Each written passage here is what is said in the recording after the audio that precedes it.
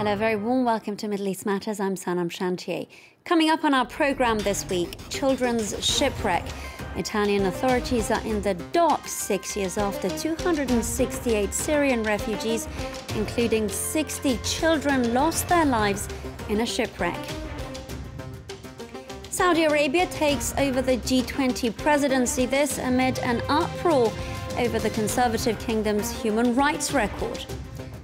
Also, coming up on our programme this week, the Israeli-Palestinian conflict will be speaking to a representative from the Alliance for Middle East Peace, an organisation that's promoting dialogue between the two sides. John Lyndon will delve into the various youth-centric projects with us.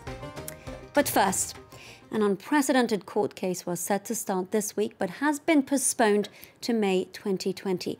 Two Italian officers stand trial for manslaughter and non-assistance to persons in danger. Now, back in October 2013, a boat carrying mostly Syrian asylum seekers sank in the Mediterranean. Among the 268 people who drowned, there were 60 children. Today, survivors are accusing Italian authorities of failing to provide prompt assistance despite numerous distress calls. Hello? Yes.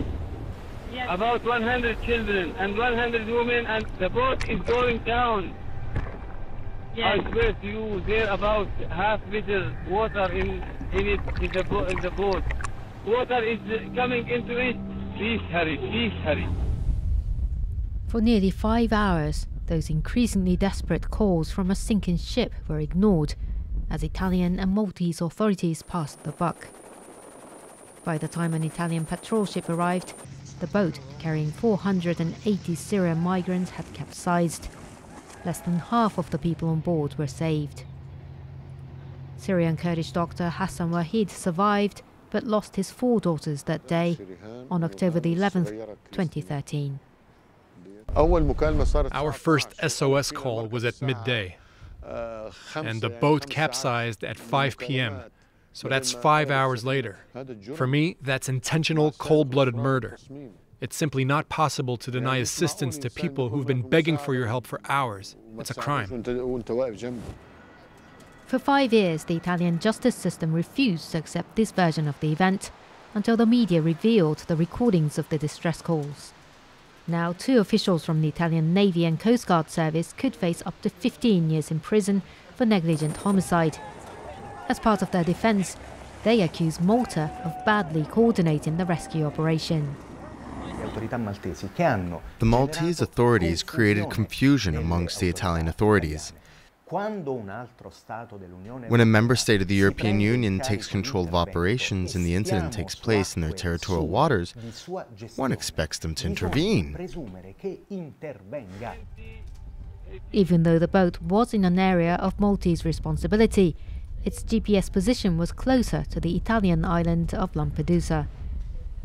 I told Malta, they said that we are near to Lampedusa more than Malta. I gave position. You are the proximity for us. We are dying, please. Okay, you are. We are dying. Don't throw us. Call Malta. Call Malta. I have no enough account on the mobile. It will cut, please. Yes, you have to call Malta, sir. You have to call Malta. About 20 families of victims are civil parties in this court case. With the trial being postponed due to a lawyer's strike, they will have to wait until next May to bring those responsible to justice and start grieving for their loved ones. Now, after 2 months of unrelenting protests, unrest continues across Iraq, and the death toll continues to climb. And the resignation of the country's prime minister has done little to appease the opposition movement. Meanwhile, politicians and their regional allies have gathered in the capital, Baghdad, to discuss a way out of the largest mobilization the country has witnessed in years. Iraqis are angry over poverty, youth unemployment, corruption, as well as Iran's influence on the country. Moving on, Saudi Arabia has become the first Arab nation to take over the G20 presidency. The move has been slammed by critics as it comes amid a new wave of arrests.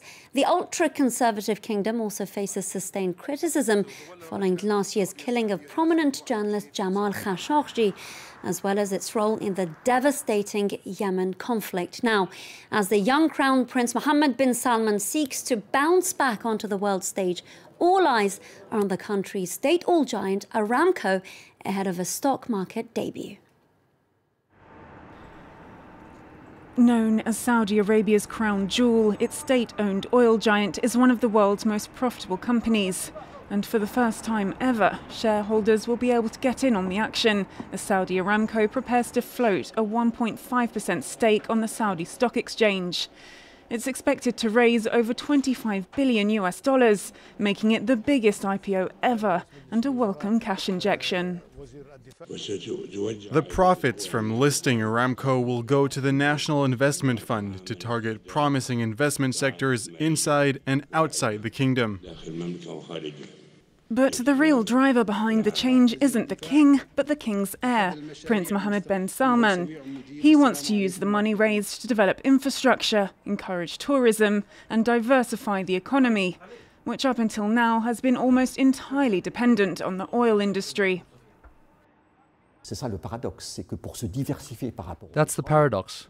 To diversify away from petrol, they need to have petrol and its revenue so that they can invest in diversifying economically, which is the #1 project of Prince Mohammed bin Salman. And that's what he'll be judged on long term.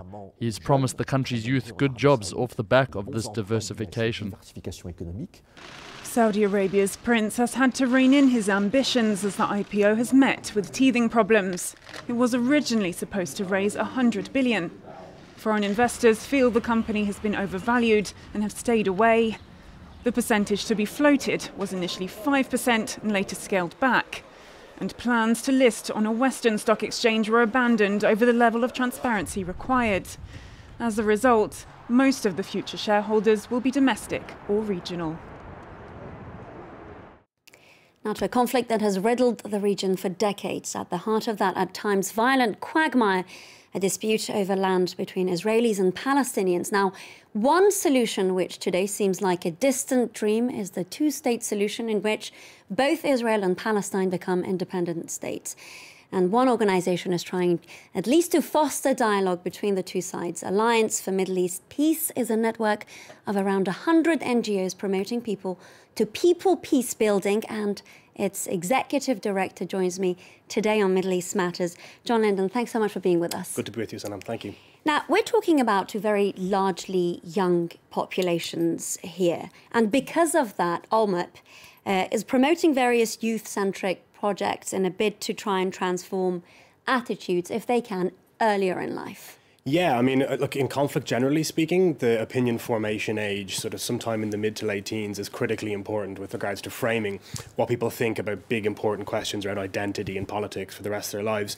But it's particularly true in Israel and Palestine because you've got very young populations. I mean, the median age between the river and the sea is about 24 when you look at Israelis and Palestinians, and it's even younger when you focus just on Palestinians, about 17 in Gaza and 19 in the West Bank. And if you think about the lived experience of Israelis and Palestinians over their short lives, it's been horrific. This generation of both sides, we've never handed a worse set of circumstances to an emerging generation. It's been a failure on the international community's part, also on the local politicians. And I think, you know, not just in general conflict resolution theory, but specifically with Israel-Palestine, if we don't disrupt some of the youth attitudes that we're seeing, the conflict will escalate, not resolve. And it's something we all have a responsibility, I think, to take account for and see if it can be disrupted. And staying with that, can you talk us through one of the projects that for you certainly stands out most? Yeah, I mean, there's several of our members that focus specifically on that younger cohort. For example, Kids for Peace is an organization working specifically inside Jerusalem, and it tends to focus more on young people where faith is a big part of their lives. Sometimes a critique of the peace-building community is that it's too secular or too sort of traditionally left-leaning, and Kids for Peace completely goes against that observation, and it's young people who are of faith mostly, living in the city of Jerusalem, where there's big psychological technological barriers to contact, but fewer of the physical ones that exist between Israelis and Palestinians more generally. One of the activities they do that I find really inspiring is they go through the old city of Jerusalem together and talk about their experience of growing up in that city from the different faith and national perspectives they share. And what's interesting is they don't elide the politics. This isn't just about being together and getting to know one another. They address and confront the most difficult issues, and I think it puts them in a place where, as emerging adults, they could be really the leaders that we need to see emerge for tomorrow. John, you mentioned something earlier. This emerging generation has very much been let down by the international community. I'd like to know how they react to someone like you, an outsider, if you like, going in. Do they reject that in any way? Sometimes, people often think that they're slightly narcissistic about their own conflict. I saw it in Ireland too, where people say, no, there's never been a conflict like ours before. And I think it's important for outsiders to be careful and considered in the way that they engage. But I also think it's important for the international community to try and play a role in mediating or disrupting conflict. In Ireland, where I come from, we were very lucky in that the international community saw our conflict as a problem to be solved rather than a political football to kick around. And they invested at scale via the International Fund for Ireland to really transform youth attitudes 12 years before a peace deal. That's what we're trying to achieve at ALLMEP, to create this big fund that would allow interaction with the other to be a right that every Israeli and Palestinian enjoys, rather than a rare privilege that too few people get access to. And that's something we can do as outsiders that's going to be very, very difficult for the parties themselves to be able to create. As we just mentioned, neither the global community nor local leaders have been able to do anything. How effective can grassroots projects like this actually be? Very briefly, if you can, John. I think everything is downstream from the attitudes of Israelis and Palestinians. So the broken politics you see are a function of the lived experience. So it's critical. It's necessary, but not sufficient on its own. Civil society can be an engine room for new leaders to emerge, new ideas to be socialized, and for the politics that we see so broken now to be corrected or disrupted or just rearranged. And essentially, if we get this piece right, and we have a little bit of patience, we can actually see new factors emerge. The deck of cards be reshuffled, and some of the problems of the paradigm we see at the moment maybe dissolve away. So much patience needed there. John Lyndon of the Alliance for Middle East Peace, thank you so much for being with us on Middle East Matters. And thank you for watching this edition of the show. Do stay tuned to France 24.